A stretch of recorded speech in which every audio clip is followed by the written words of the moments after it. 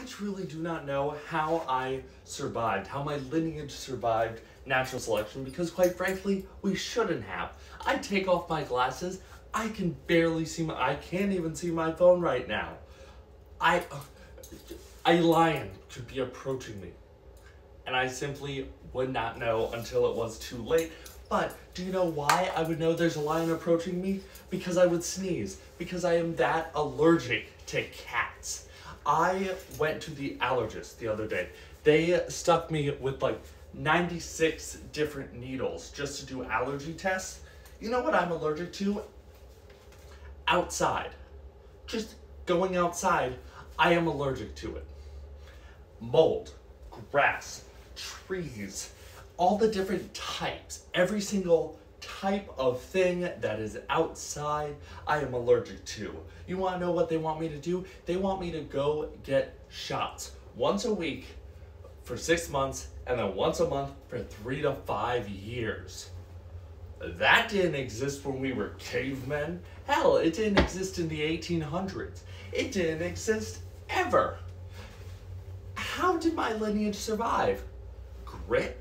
Anger? Overall, just like spite?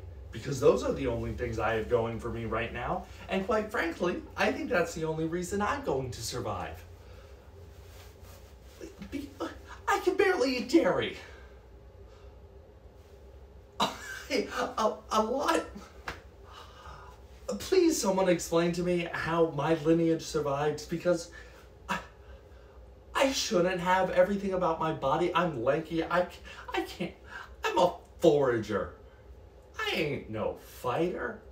I can go around in the grass and find all of the little plants.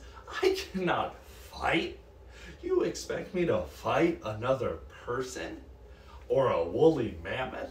Hell, I don't need to fight the woolly mammoth. Just have it stand by me for 30 minutes and I'll be like...